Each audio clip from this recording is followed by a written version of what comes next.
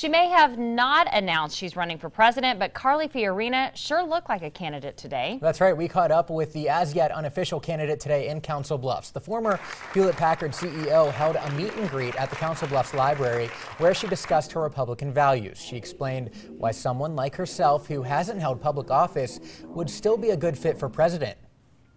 Ours was intended to be a citizen government, and there have been a lot of managers sitting in Washington, D.C. who haven't done anything substantive about this for a long time. Maybe it's time they try something different.